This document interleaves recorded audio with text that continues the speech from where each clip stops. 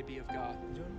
Yes, John 4, 1 John 4, verse 1. It says, Beloved, believe not every spirit, but try the spirits, whether they are of God, because many false prophets are gone out into the world. So this means most people that profess to be preachers are false prophets. That's what it means. And the scripture says, straight is the gate, and narrow is the way that leadeth unto life, and few there be that find it. Right? So if there's a straight gate and a narrow way, and few find it, this is the gate kept by the true prophets. Now there's also a broad way, a wide gate and a broad way that leadeth unto destruction, and it says many there be which go thereat. And so this is just what is prophesied in the scriptures of the outcome of man standing before God. So most men are going to go through a wide gate, and they're going to walk a broad way onto destruction, and it's the false prophets that keep those gates. Now, if this is the case, if your eternal soul is on the line, and the scripture says, Beloved, believe not every spirit, but try the spirits whether they're of God, because many false prophets are gone out into the world. This is a cause of grave concern. This is a cause where you can't just hear every man and what every man has to say. Jesus said that if the blind lead the blind, they'll all fall into the ditch, right? So, you know, the scripture says the ear trieth words like the tongue tasteth meat. And a wise man will not hearken to every voice. You know, a fool is known in multitude of words.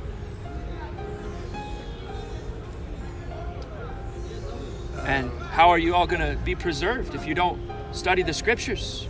If you don't seek to know what God says in his word?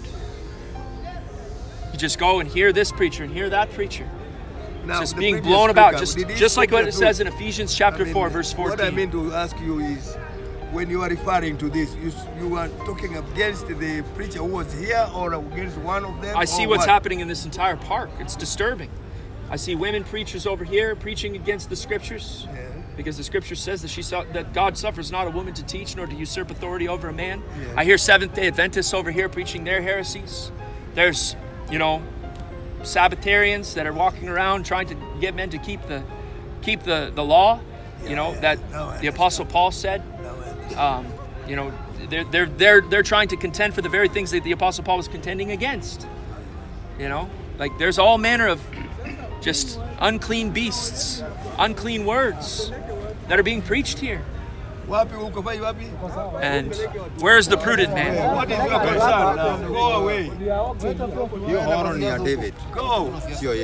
I'm just concerned. I mean, this man here, I didn't get to hear much of what he was saying. I heard him from over there, and I was disturbed, and I came to listen. And I heard one heresy. He's preaching against the Trinity. The scripture speaks very clearly about the Trinity, that God is one.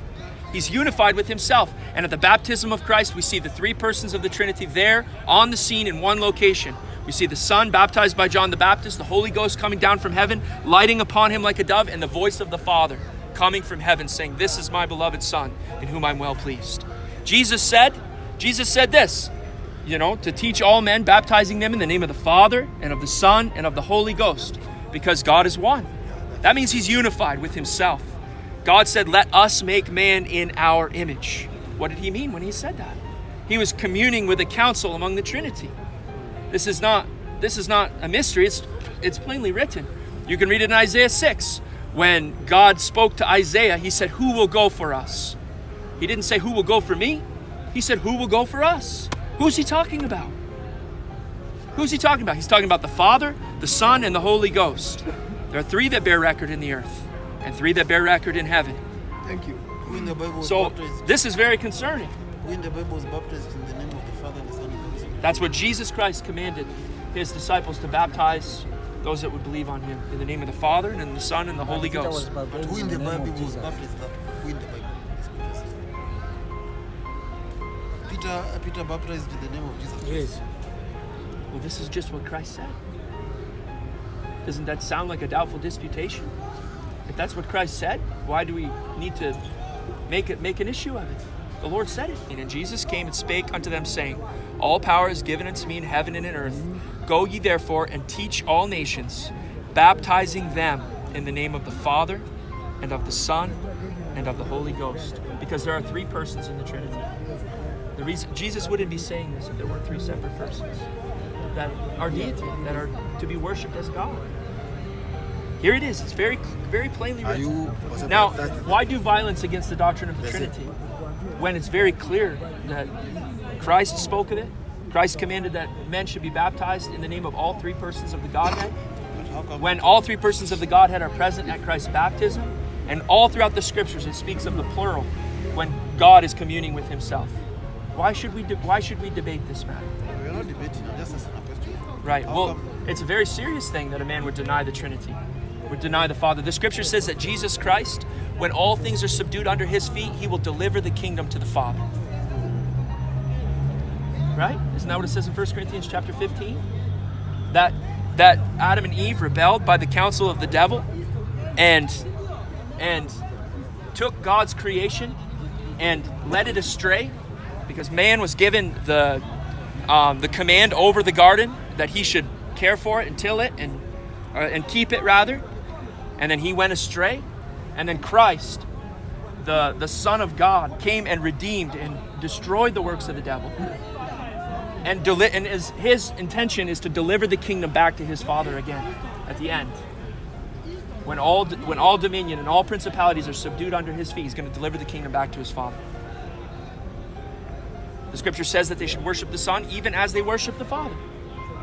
There are certainly three persons in the Godhead.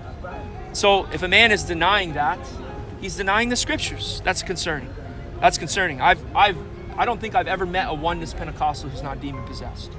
Does that trouble you? Does that trouble you that a man is denying the doctrine of the scriptures? How is he denying? But he's not denying, he's confirming he's one. How is he denying? I don't get it. Well, He was just I'm confirming. assuming he's a oneness. Like, it's a doctrine, it's a heresy. Oneness. They believe God is numerically one. When the scripture says God is one, what it means is that he is unified with himself. Right? Like, to be at one with somebody, it means to be unified with them. To be at one. The at one atonement, you've heard the word atonement. The blood of Christ being shed, and that is our propitiation, which can make a man at one with God, at peace, to have an agreement with God. And William Tyndale coined the word, because there was no English word, he called it at one meant. The state of being at one with God, right? So this word is used to signify unity. Unity. So the Godhead, hear, O Israel, the Lord thy God is one Lord, one God. And so what that means is that the Godhead is unified with itself. But all throughout the scriptures it speaks in the plural. So there's the Father, the Son, and the Holy Ghost. And y'all should believe that, because the scriptures teach it very plainly. Right? Let God be true and every man a liar. It says, for God, who commanded the light to shine out of darkness, has shined in our heart to give the light of the knowledge of the glory of God in the face of Jesus Christ. But if our gospel be hid, it is hid to them that are lost, in whom the God of this world hath blinded the minds of them that believe not, lest they should believe the glorious gospel and be converted. That's what it says in Isaiah 6, the same thing. Go and preach, until the cities be utterly wasted and destroyed. Isaiah said, how long? Because the people have ears and hear not. They have eyes and they see not. As people, is like in the book of Ezekiel, it says, this people cometh to thee as those that come to hear a lovely song, right? They like to hear the beautiful sound. They like to hear the debate and the excitement of what's being preached. And then they go their way and they do not. They do not the things that God is convicting them about. You know what you're asking for? You're asking for the judgment of God. If you hear something that's pricking your heart and you know you've sinned against the Lord and you don't go humble yourself before God, you're asking for a delusion. Because they receive not the love of the truth, therefore God shall send them a strong delusion that they should believe a lie. That's what it says in 2 Thessalonians chapter 2. This is a serious matter. This is not some laughing, joking matter. You all need to repent of your sins and not just stand around and have some laughable debate about doctrinal minors. Right? Didn't Jesus himself say that there are weightier matters of the law? He said, you have neglected the weightier matters of the law, judgment, mercy, and faith. And you give all manner of tithe of mint, anise, and cumin. He said, these things ought you to have done, but not to leave the other undone. This is far greater. This is of greater importance. That's what Christ is saying. Sorry about that. That's what Christ said. This is of greater importance. Mercy, judgment, and faith. Judgment upon yourself. And a seeking of mercy. and a true faith in God that saves a man from sin. These are the weightier matters of the law. Let's not even go anywhere else. How many of you just overpassed your sins and just behaved yourself as though God isn't going to judge you? Do you know what happens when you're convicted of sin and you don't humble yourself before God? Your heart is hardened. That's what happens. And then you end up standing in some circus of men, giggling and laughing at some demonstration of flesh. It's a judgment of God. False prophets are sent as a judgment of God. You need to fear the Lord. Turn from evil. Turn from your sins. How many of you even believe it's possible that Jesus Christ can save you from your sins? I'm talking about the sins of the heart. I'm not just talking about the outward sins. Did you know Jesus Christ can make you free? He can set you free. I was a lost sinner too. Until I was 23 years old, I was addicted to marijuana. I was a drunk. I was a fornicator. I was covetous. Truly, name them all. I was a sinner. And God began to judge my life, and He made me sober. He made me consider the brevity of life and how I'm going to stand before the fearful God of heaven and earth.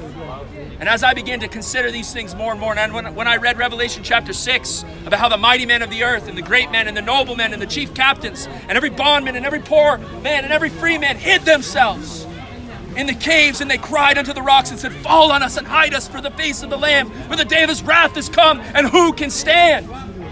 I saw that was me. I saw that the wrath of God was pursuing me. And I couldn't just giggle and laugh about these things. I was troubled.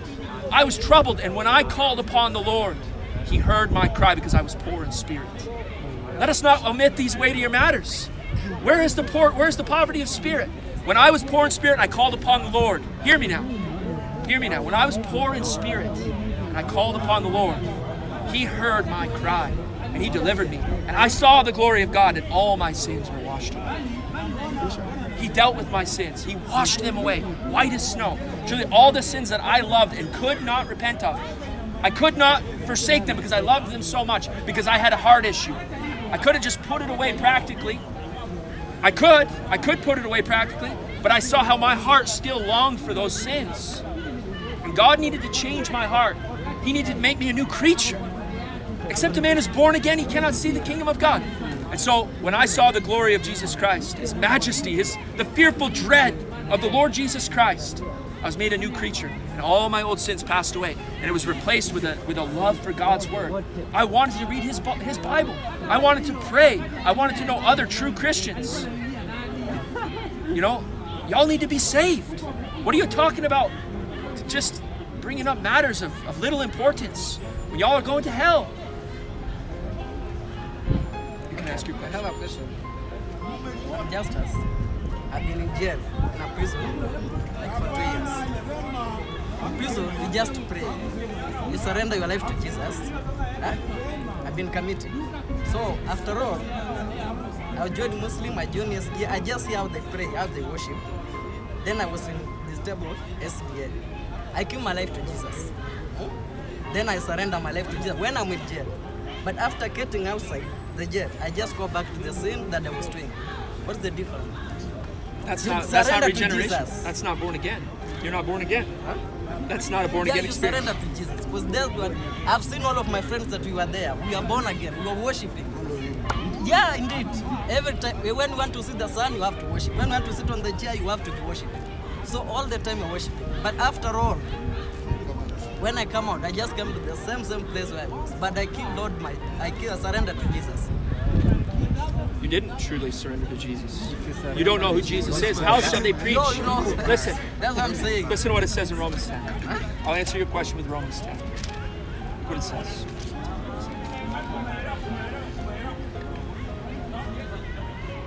It says, for whosoever shall call upon the name of the Lord shall be saved. This is verse 13.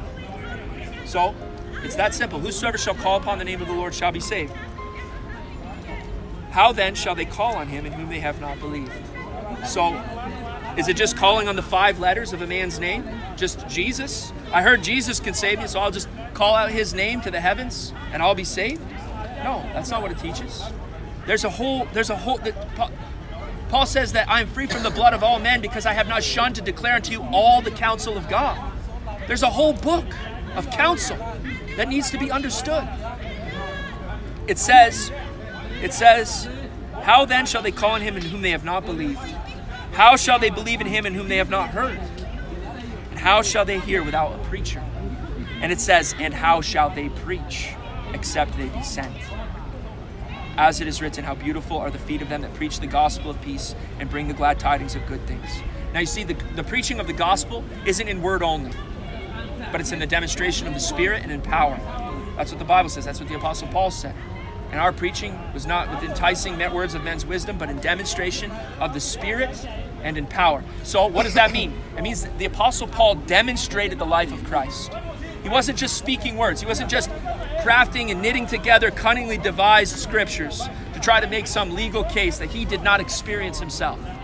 Jesus, the Apostle Paul was a preacher of righteousness sent by God. When Paul in Acts chapter 9 was going to Damascus, Jesus Christ himself revealed himself to him and commissioned him and sanctified him and sent him to preach the gospel to the Gentiles, to turn them from darkness to light, from the power of the devil to the power of God, from the kingdom of darkness to the kingdom of his dear Son. So Paul was sent, and so because he saw the glory of God, he was changed into the very same image. That's what it says in 2 Corinthians chapter 3 verse 18. We behold Christ as in a glass, darkly, and by beholding him we are transformed in the very same image from glory to glory. That's what 2 Corinthians 3:18 says. So a man can preach all kinds of words. He can put together cunningly crafted, devised, arguments from the scriptures even, and be completely misled and not be demonstrating Christ at all. How shall they preach except they be sent? And so this is the question, like Elijah. Remember Elijah stood on Mount Carmel and he challenged the prophets of Baal, and the people were all confused. This is a lot like this crowd, right? There's a whole nation of Israel and they don't know who the Lord is. And they're just going to listen to this prophet of Baal, and then they're going to go listen to this prophet of Molech, and then there's a prophet of the Lord, so-called, and we'll go listen to him. And Elijah alone was a prophet of the Lord, the scripture says. And he called all the false prophets of Baal, and they offered their sacrifice, and he mocked their sacrifice, and then he showed by fire coming down from heaven that God accepted his sacrifice, and all the people knew at that point, the Lord, he is the God. The Lord, he is the God. Because fire came down from heaven and consumed the sacrifice. And the Apostle Paul said, if I yet preach circumcision, the offense of the cross would cease. That's what he said. All he had to do was compromise in this one little way. And I've heard people out here preaching circumcision, literally, that you must be circumcised to be saved. And in Paul's day, this was a compromise of the gospel. That if he preached circumcision, if there was one way they could be justified apart from the free gift of God and Jesus Christ all consuming them and living in them. The Apostle Paul said, I am crucified with Christ, nevertheless I live, yet not I, Christ liveth in me. And the life that I now live in the flesh, I live by the faith of the Son of God, who loved me and gave himself for me. So he was filled with the Spirit. The life that he was living was not even his own. He said, I labored more abundantly than they all, yet not I, but the grace of God that was with me. That's what Paul said. So it was Jesus Christ living his life again through Paul. Okay? So the Apostle Paul said, if I yet preach circumcision, the offense of the cross has ceased. But what did Paul's life look like? What did Paul's life look like? Are you listening? Yeah. What did Paul's life look like? Stoned, beaten, shipwrecked, perils, nakedness, famine, sword. Truly, just hunted, troubled, fleeing from the Jews on every hand. Because he was a crucified man. Because he preached something that the flesh cannot tolerate. And if this man was preaching something flesh cannot tolerate, then all these fleshly men standing by wouldn't be laughing and joking. They'd be either offended or they'd be convicted. And then some people would be getting right with God. And then maybe some would be conspiring to kill the man. That's what happened with the Apostle Paul. And so this was the demonstration of the gospel. Paul was sent. And that means that Paul was persecuted. Jesus said, blessed are you when men shall persecute you, cast out your name as evil for the Son of Man's sake. He said, rejoice in that day. Leap for joy, for great is your reward in heaven. For so did they to the true prophets. The true prophets. Right? The false prophets turned the grace of our God into lasciviousness. Just a laughing, joking matter. That's what lasciviousness is. It's lightness, carelessness, right? Looseness. Just kind of walking around being a circus act. Just making a show. Making everybody laugh. That's what was happening here. The unity of believers, because many preachers they preach differently. There is one who will tell you that you are not supposed to give tithe, time was for the Old Testament people. Now we live in the New Testament. There are many predictions. Yes, that's a good question. That's a good question. The only other time, I mean, there could have been other times, but the most clear, crystal clear picture of what we're experiencing now in these days would have been the first century. When Christ came, there was many sects of the Jews. There was the Pharisees, the Sadducees, the Zealots, the Herodians. There was another sect, and there was probably others. And there was other, and the Scripture says there was false messiahs leading men out into the wilderness, and other false men leading men here. And there's all kinds of like false messiahs rising up. So there's all kinds of sects, many denominations. But when Christ came, they were all wrong, weren't they? Even the most upright among them, which was the Pharisees. You know, that's why Paul boasted that he was a Pharisee in Philippians chapter 3, only to cast it down and say it was dung. Because to be a Pharisee was to be of the strictest sect of the Jewish religion. And Christ found them to be wrong. Because fundamentally they were not converted and they hated the Christ that came to them. If Christ would have come and he would have yielded to their sins, if he would have just suffered them the way they were and flattered them like all men flatter other men, then they would have made him the king. They would have made him the king, but Christ would have sacrificed his communion with the Father, but he was not willing to do that. So he was a light. The Scripture says, light doth make manifest. It says, have no fellowship with the unfruitful works of darkness, but rather reprove them. Reprove the unfruitful works of darkness. So Jesus Christ made no peace with flesh, and that's why he was hung on a tree and crucified, because he reproved the unfruitful works of darkness. He said, the world hates me because I testify that the works thereof are evil. Now these are all scriptures. I'm just quoting scriptures. I've hardly said anything of my own words. Maybe just a few linking words just to connect the scriptures together.